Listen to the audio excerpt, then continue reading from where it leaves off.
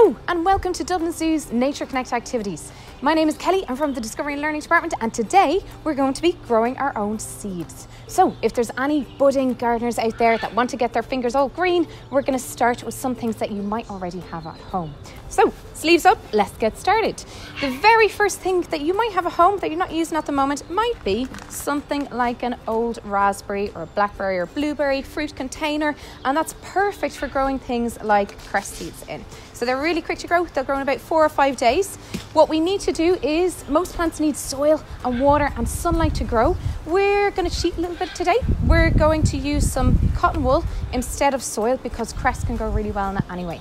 So you can use cotton wool, but you can also use, really easily, you can get some kitchen roll at home, tear off a sheet, put that under there, tear off a sheet for yourselves and fold it up, hopefully not in wind like I'm dealing with today, and place it into your little container as well. Either of these will do really, really well.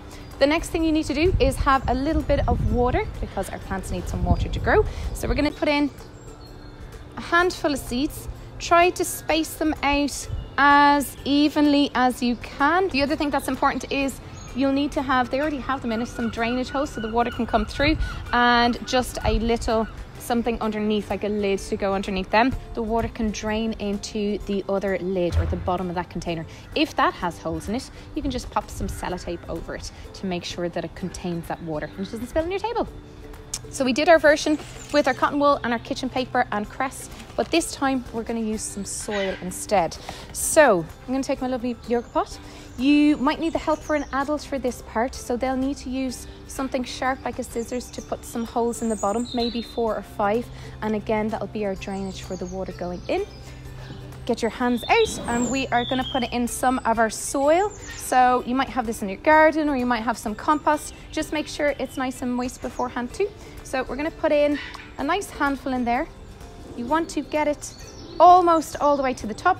So we're going to use some thyme. So this is lovely in your cooking and it also has a lovely smell and it's really, really good for bees. So I'm going to pop a few seeds into my hand there. Really, really tiny. So we can put in a teeny bit more.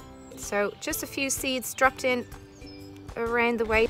You want to press the seeds down just a little bit. Not too much that they go down to the bottom, but just a tiny bit below the soil. And then again, we need to put in some of our water. So do that there. And again, we've got loads of sun with us today, so we're going to put that in a nice sunny spot. You can look for a really nice sunny spot at home, maybe on a windowsill or somewhere where you have a skylight. The other version you can do is with a egg carton. So we have just cut our egg carton in half, so we again get the help of an adult or a grown-up there at home. Again, you can put in some of your soil into each area.